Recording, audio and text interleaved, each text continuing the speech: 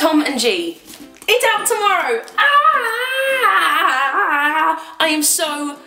Oh my god, I'm so excited. I'm so excited. So excited. I don't know what to do with myself. I don't know what to expect. I don't know what's gonna happen tomorrow. I don't know whether people are gonna like it or not. I don't know. I don't know. And it's the fear of the unknown that's freaking me out, man. To anyone watching this, there is still a chance to pre-order this if you can't get to a bookshop tomorrow, so I will put the links to iTunes, Amazon, and Waterstones below. I'm gonna stop freaking out for a sec.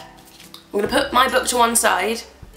I'm gonna pick up this book because I want to talk to you about The Meaning of Liff. I was given this at Stage Door a couple weeks ago, and I've seen it around in bookshops, and I've always gone, I don't know what that is, what does that mean? But I've never really had time to pick it up and actually find out. Then I got given it at Stage Door. Thank you very much to the person who gave this to me at Stage Door because it really made me giggle. The Meaning of Liff is the original dictionary of things there should be words for, and I have laughed until I've cried reading some of these. So do you ever have that thing where you sit down on a bus or a train and then someone comes and sits next to you and they sit on the edge of your coat and you suddenly feel really restricted and you can't get up, and so to actually get up and get off the train you need to go, excuse me, and like tug your coat out from underneath their bum? There's a word for that now. Moffat. The part of a coat which is designed to be sat on by the person next to you on the bus.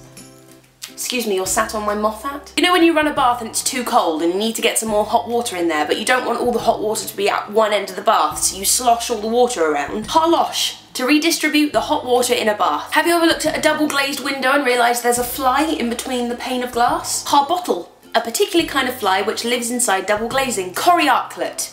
The moment at which two people approaching from opposite ends of a long passageway recognise each other and immediately pretend they haven't.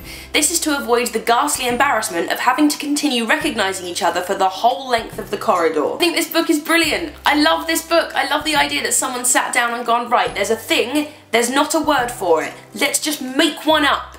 And this book is full of them. It's so good. Here are some other ones that I really enjoy. Slubbery. The gooey drips of wax that dribble down the sides of a candle. Radlet. The single hemisphere of dried pea which is invariably found in an otherwise spotlessly clean saucepan. Dinder. To nod thoughtfully while someone gives you a long and complex set of directions which you know you're never going to remember. Lemvig. A person who can be relied upon to be doing worse than you. Anyway, I just wanted to share that book with you because I think it's brilliant, and reading this is making me calm down about the fact that mine's out tomorrow! Oh my god! Ah! Today I look like this, and I shall see you next Wednesday. Ah! It is currently 9:34 in the morning and I've just woken up because last night I booked myself in to get a tattoo.